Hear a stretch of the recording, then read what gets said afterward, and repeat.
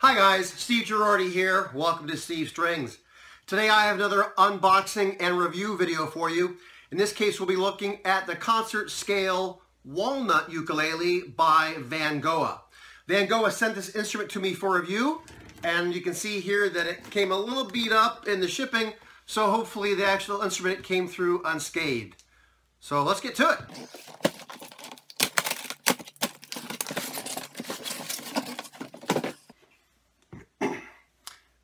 Alright, you can see that it came in this nifty little box with a carrying handle. I've not seen that before. That's kind of nice, because if you wanted to, ship this or have a little more protection than just a gig bag, that box with a handle kind of serves as like a little mini case. But let's go ahead and open this up and see what we have.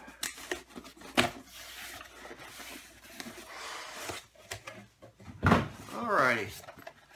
So you can see the Vangoa comes with a gig bag and some other accessories in here as well. Alright, so let's go ahead and take a look at those. Alright, we'll start off by looking at the accessories that come with this real quick. And this is looks like it's a fairly typical kind of a starter kit ukulele. It has a tuner. It has a shoulder strap. It has an extra set of strings, which is always nice to have. It has a capo, and this one looks like it's a guitar-sized capo, and it comes with a beginner's ukulele guide, which is also kind of handy, and it looks like it has some picks that just hit the floor. This instrument does come with 3 picks, and they're Vangoa branded, and you can see that there are different thicknesses. There's a very thin one, and then more rigid ones as you go up the line there. And then it also comes with a Vangoa branded cleaning cloth as well. So accessories wise, this certainly has everything a raw beginner would need to get started. Let's go ahead and look at the gig bag. It looks like it's a typical sort of a canvas or cordura type gig bag. And you can see it does have the Vangoa label on it, as well as this sort of nice orange trim. Alright, and we'll look at the instrument here in a minute. But the gig bag, it has, probably 10 millimeters worth of padding on it there. It's a basic gig bag. It has one shoulder strap and just a basic webbing handle. Nothing fancy, but that'll certainly get the job done. Alright, let's take a look at this instrument. So I've only seen this on pictures from the Amazon page. And again, this is a walnut instrument, and so let's take a look at that headstock there. You can see it has a laser etched Vangoa logo. It looks like it has a veneer of walnut on the okume neck. This has closed geared tuning machines with black plastic buttons on it. All right, and let's go ahead and get this off. Okay, alrighty. And so here, from looking at the fretboard, on the web page, the fretboard is just described as wood. So from looking at this, I can't tell if that is rosewood, though it certainly looks like it. That certainly looks like a rosewood. You can see it does have position markers here on the face of the instrument, as well as position markers on the player side, which is nice. This does have a strap button at the heel of the neck, and also here at the lower bout. And the neck shape is a fairly typical sort of a C shape to it, not overly thick. All right, it is smooth. And while I can feel the frets, they do not feel sharp. I'm looking to see if this has a bound fretboard. And it looks like this does not have a bound fretboard, so the frets are set into them. The webpage describes these as being brass frets, although they don't look brass from here. They look more of like a silver color to them, and they have been dressed. And so, all right, from looking at the grain on this instrument, it looks like an open pore finish, sort of a matte finish, and the neck feels good. All right, okay, I'm just looking at some of these details. Lots of little details. Oh, I like that.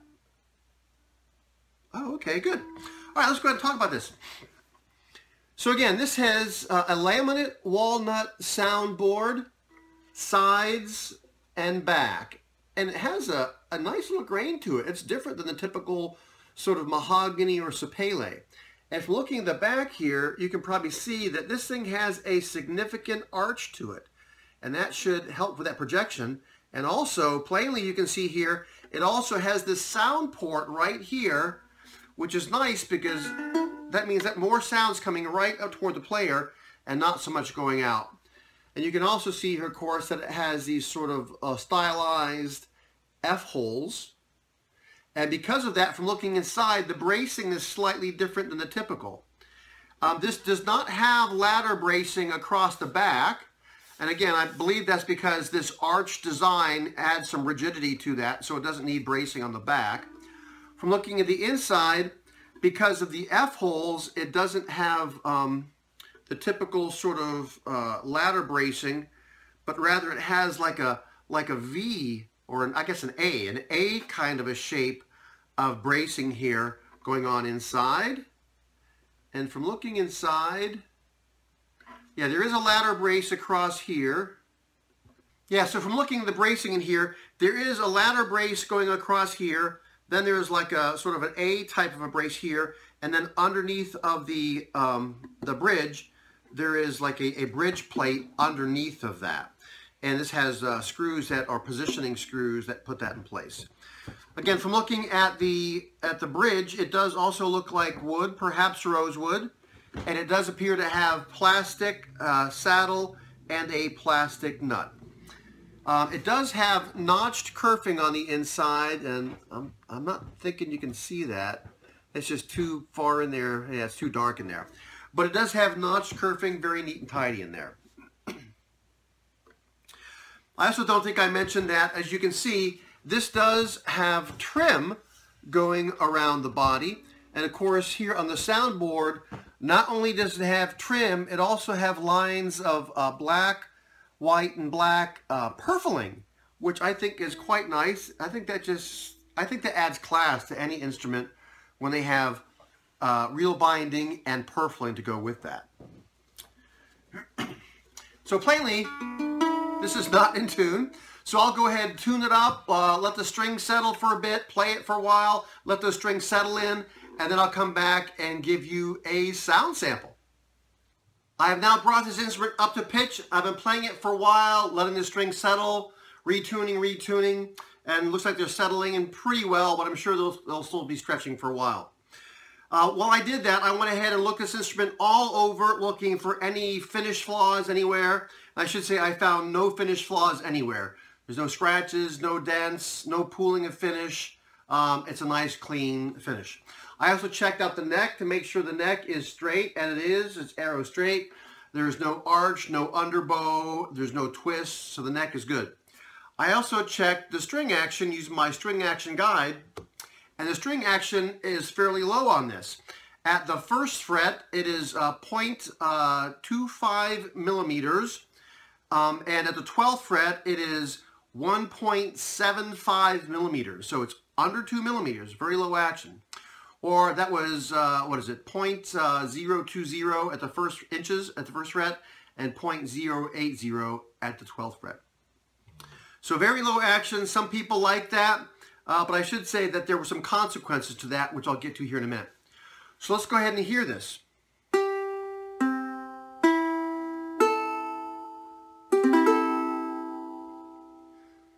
It has some decent sustain. A bit of a shimmer to it.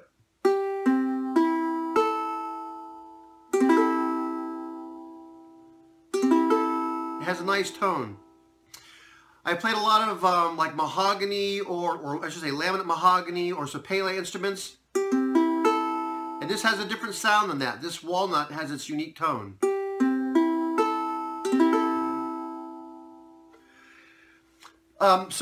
Let's go ahead and I'll do some finger picking and then some strumming, and you'll get to see what this sounds like.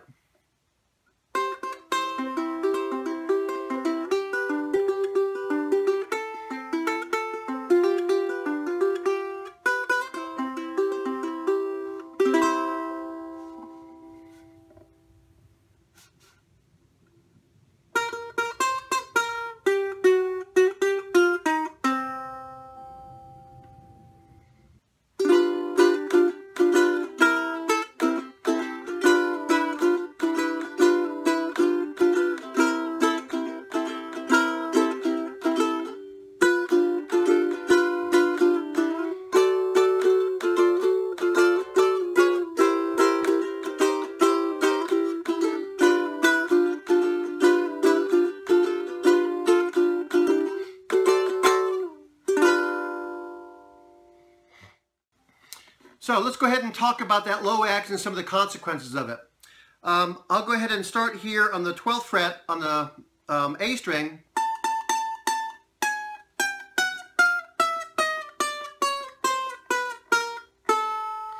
And you can see there's some string buzz.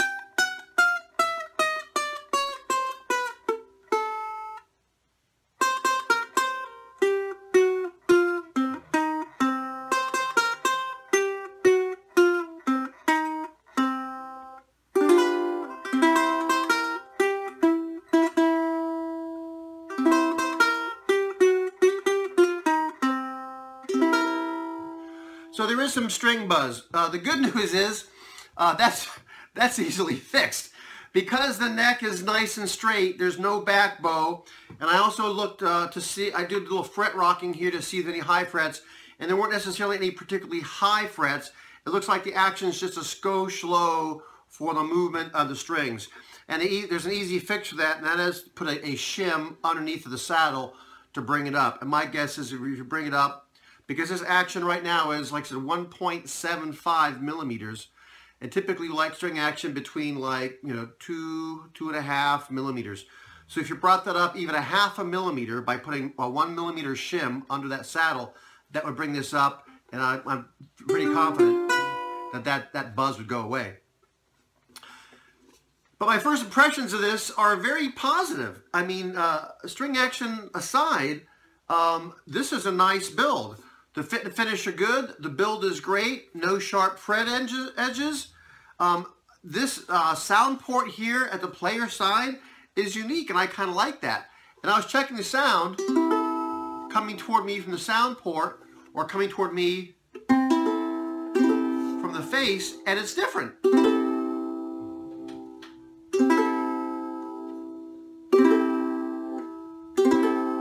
I actually thought it would be louder coming to me from this sound port.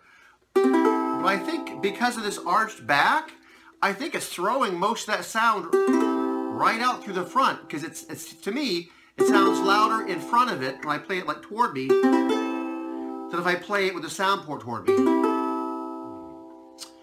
But still, I like that little feature. It's kind of interesting.